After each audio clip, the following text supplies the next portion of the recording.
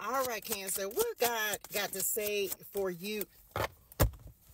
A star is born. Your star is rising. Oh, let's do it.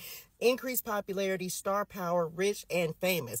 Some of you are destined for fame, fortune, and recognition. You may be the person in your family that took a leap of faith and said, I'm going to go after my dreams. Because a star, maybe you don't have aspirations to be an actor, actress, or something like that, but you just know that you're meant to do something great and amazing. Can we just drop that in the chat and recognize yourself and say, I know I'm great and amazing because I'm a star in God's eyes. Come on, God, we receive that. So for some of you, there's something that you're doing, whether this is in business, whether this is a relationship, someone may actually be seeing you. You are also seeing yourself the way that God sees you. So let's see what your clarity card is.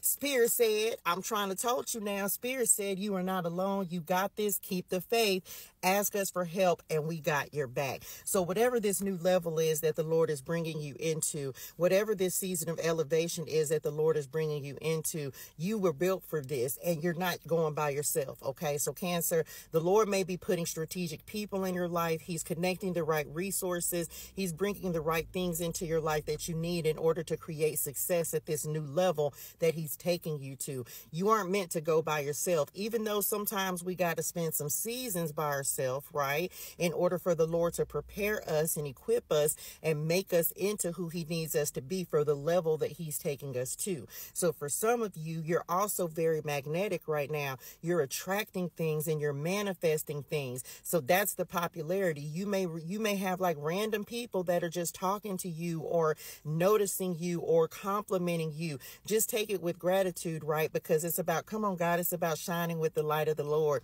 It's about real people really being able to see that energy within you, God shining in and through you. So congratulations, Cancer. It feels like whatever your commitment is, whatever you're doing, however you're serving the Lord, whatever he has, the assignment he has for you, you're getting ready to take it up a level. Okay, love y'all.